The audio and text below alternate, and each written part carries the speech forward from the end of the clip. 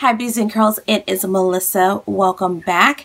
As you can tell from the title, we are back again with our Pan That palettes and 1 month 1 palette. Let's get straight into this video. I just want to say if you are new, welcome.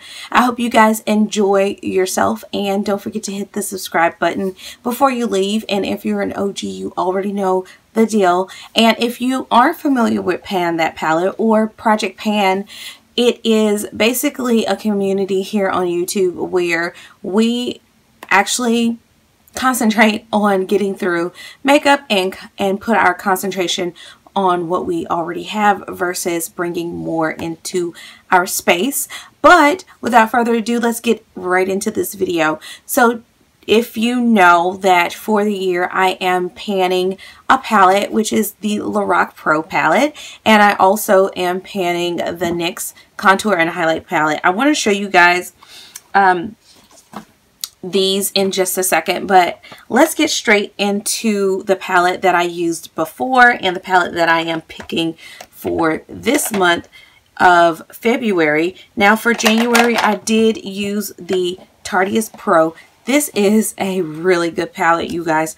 I thought about getting the Tarte Toasted. I thought about getting the Tartelette in Bloom palette, but I really do believe that this is a fusion of all of them. And this is how the palette looks. I don't want to blind you, so I'm not going to put this one up. But I really do enjoy the shades. I know that it's upside down, but I feel like you get the best of. This is an all matte palette with 4 shimmers. This is a good array of shades, and honestly, with these mattes and then these being toppers, if you wanted to use a glitter or something, you definitely could. I feel like that these can go foiled as well. And just so I could swatch, just so you could see, that was just like me dipping into it. And I could just go tap, tap, tap, which I am going to do. Put that on the end, and of course I'm going to have to do the same thing. But these are so blendable,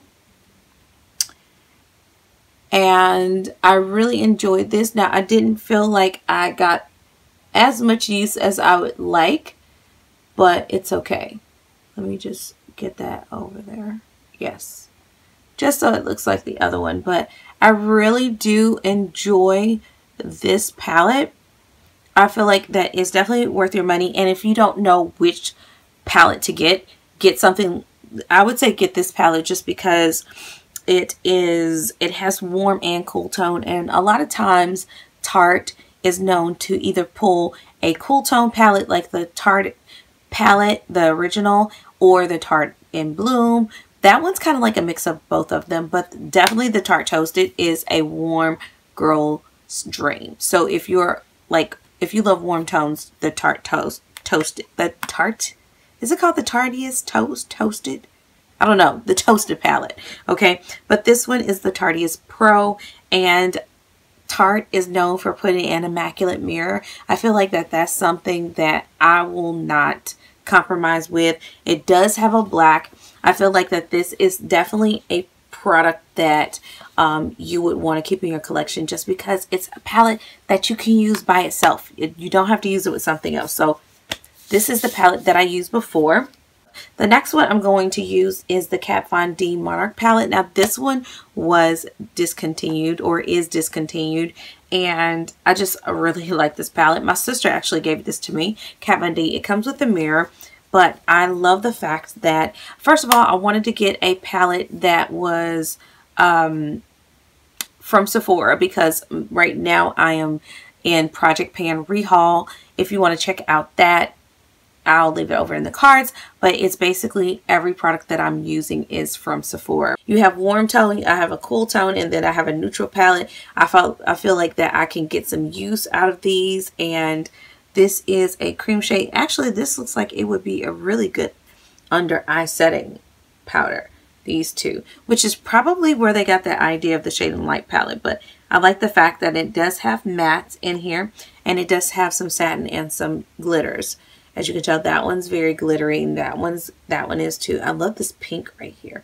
But I feel like the placement was well thought of in this palette, and I can't wait to use this in February. Let me show you last month I kind of thought that I was going to hit pan in the bronzer, and I still haven't, you guys, but I did expand pan on the cream under eye shade. I did not realize I was going to like that much. I thought I was going to like this, but I do tend to mix these now just because I'm starting to see the rings before pan. But like I said, this one that was unexpected, and it looks like I'm going to hit pan. Every time I think I'm going to hit pan, I don't. But I definitely think I see the rings. I think by next update, I'll hit pan on this one. And then, so my goal would be to hit pan on this, to expand this, and to also hit pan on the yellow. That is what I'm thinking about for the month of February, because like I said, I definitely want to get through those.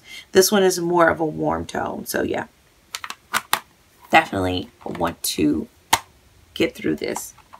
Okay, so on to the Lorac Pro palette.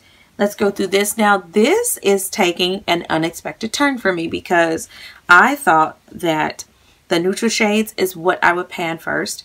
Well, you guys, I am panning these. I actually expanded the pan a little bit in Sable, but I actually hit pan on Espresso, which I am so happy and excited about. But I also have been using that and the black, mixing it for my brows, and I've also been lining and smoking the outer corner.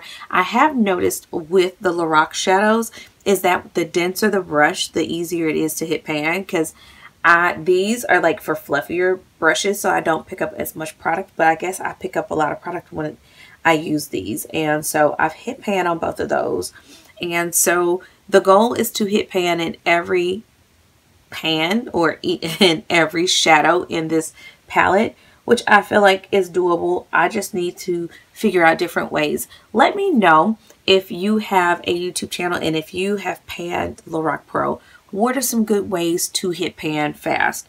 I guess I could use these as highlighters. I have not yet. The goal is to hit pan in February, to hit pan here, and to expand the pan in Sable. I really like this shade. I did not realize I would like this shade, and I definitely want to get used more of my cool tone shades because I feel like my warm tone shades are my go-tos. But yes, I want to definitely hit pan on taupe, and I feel like if I hit pan at least once a month, that by September I would have hit pan in all of these, like to hit two pans in each, each month. So I need to figure out what I'm going to do with this white shade. I have no earthly idea. I can definitely I'll have to mix these two. But yeah, I have a big dip in here. So I'm going to show you last month's, and then I will show you this month's and show you the difference. And also I will show you the NYX of last month, which was, I hit pan last month on this shade, but I've only expanded the pan. And maybe I can expand the pan this a little bit more. Hopefully by spring I am completely done with this.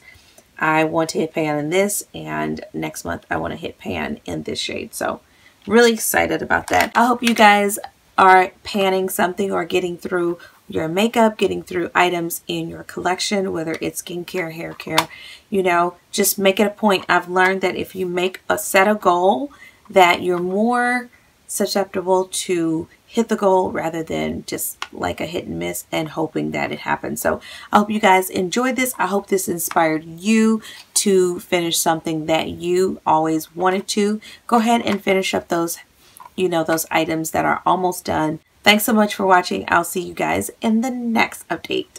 Bye, lovies.